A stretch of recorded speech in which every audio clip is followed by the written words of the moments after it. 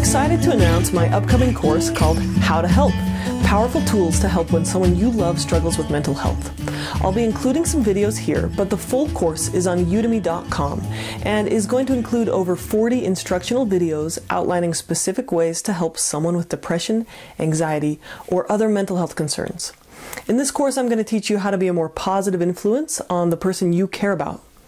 These skills can be helpful in any relationship, but they're essential when someone you care about is struggling with depression, anxiety, or another mental illness. Throughout this course, I'm going to share two types of lessons.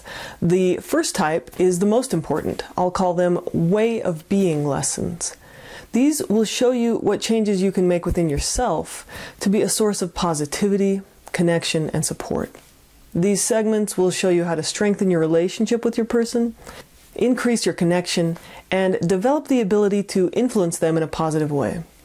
In essence, you're creating a safe space where your person can feel loved, worthwhile, and where growth is possible.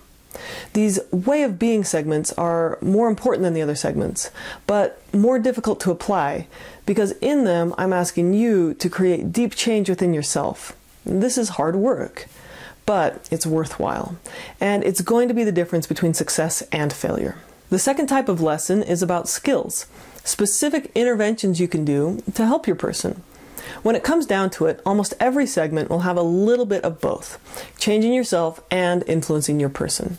That's because our way of being is more important than the skills we're using. If we're using these skills perfectly, but our heart is in a place of judgment or frustration, we'll be undermining our own effectiveness.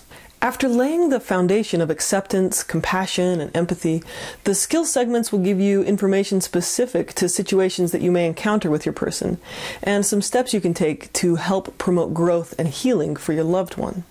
While many of the principles in this course will apply to being a helper for young children, the intention of this course is to help when the person who's struggling with mental illness is an adult or adolescent. So stay tuned to my channel. I'll be posting more tidbits from the course every week. And if you'd like to see the entire course, it's on udemy.com. It should be completed by December 2018. Thanks for watching and take care.